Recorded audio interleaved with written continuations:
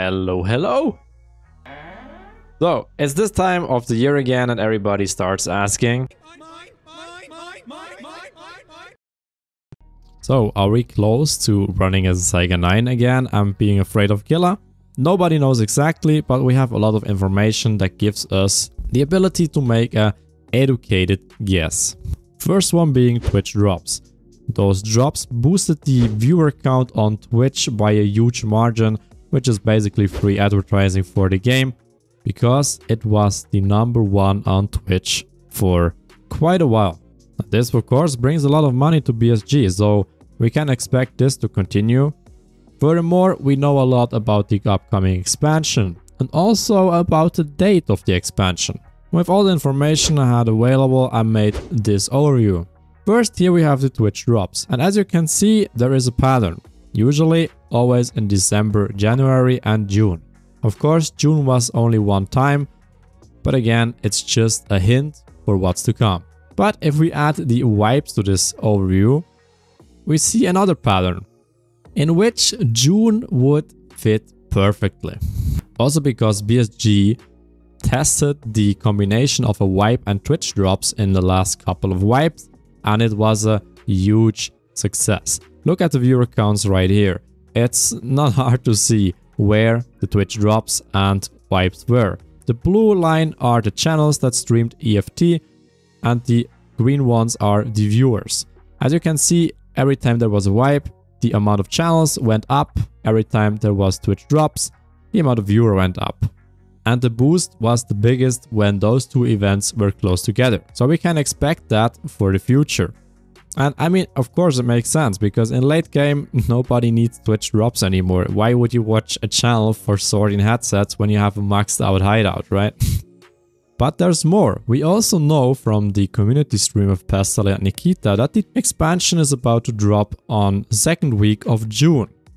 I mean, it's not hard confirmed, but it's a very strong indicator. And as you can see, everything points to June. That's just one thing. The only thing that doesn't fit into the picture is the 160 or 180 days wipe.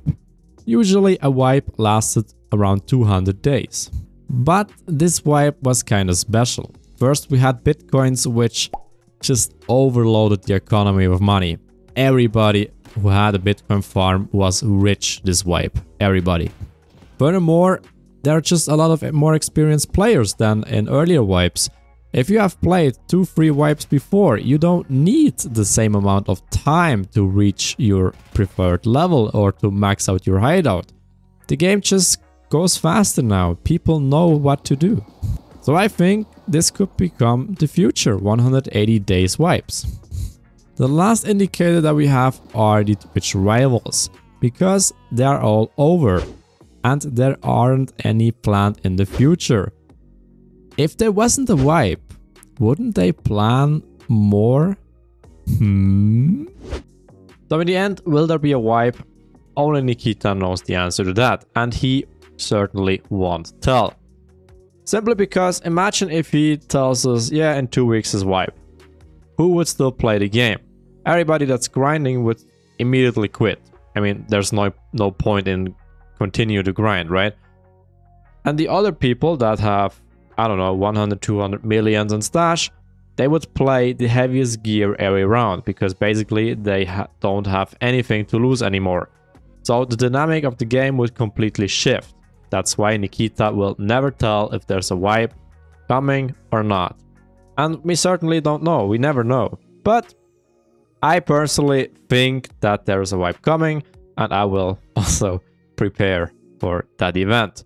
And of course, I might get disappointed and there might be no wipe, but I'm willing to take the risk, because for me, I desperately need a wipe.